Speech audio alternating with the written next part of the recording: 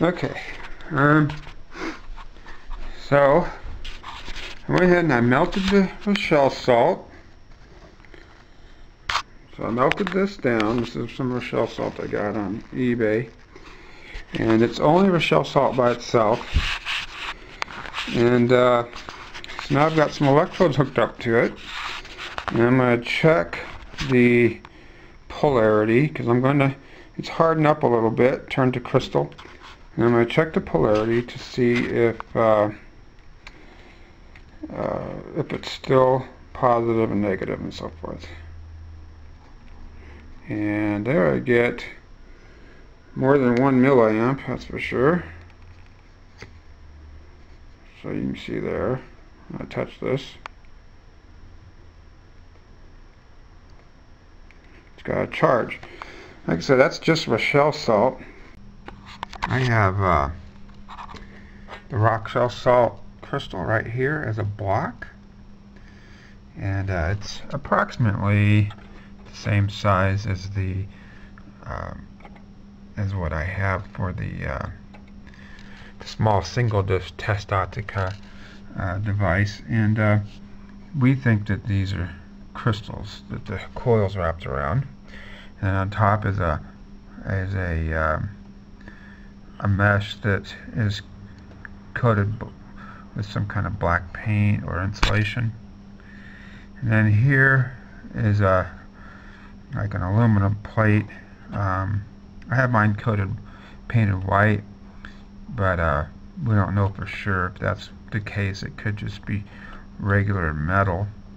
So I'm gonna go ahead and test this crystal that I have here, and I'll determine this side as being positive, this side as being negative, and I'm gonna wrap the wire around it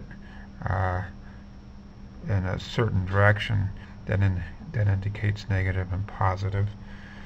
And then I'll attach it to this perforated aluminum plate, like so, in the middle.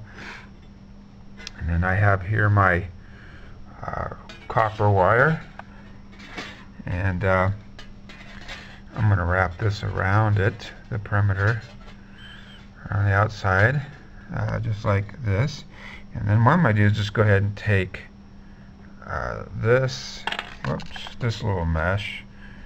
I don't have any more of this, and I don't want to buy any more, so I'm just going to use this, and I'm going to place it on top. I'm just going to do it with one hand. On top of the crystal, like this,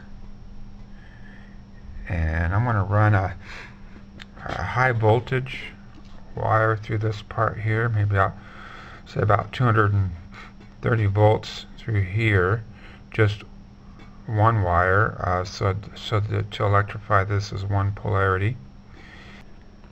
Okay, here's my test setup.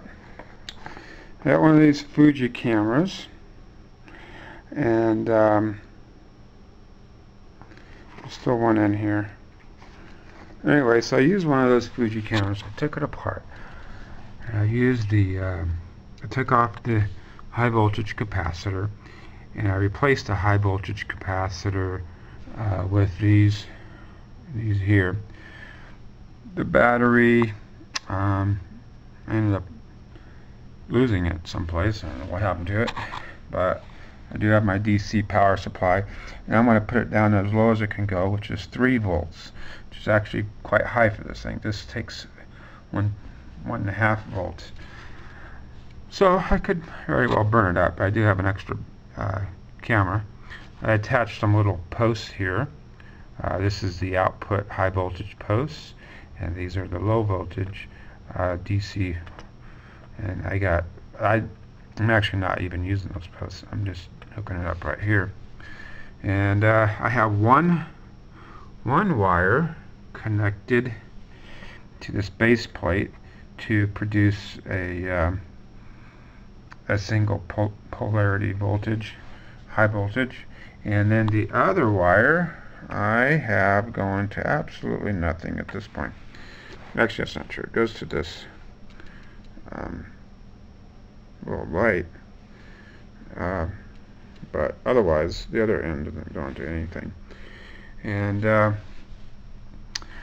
then I have my crystal underneath this with a coil wrapped around it, and each end of that coil goes to this toroid coil here, transformer, one-to-one transformer basically, and then to my meter. And we'll see what happens when I turn this on. I turn on my meter first.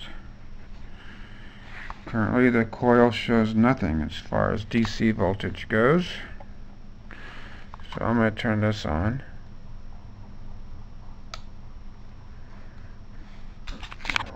Maybe it'll help if I plug it in. Oh, come on. There it is.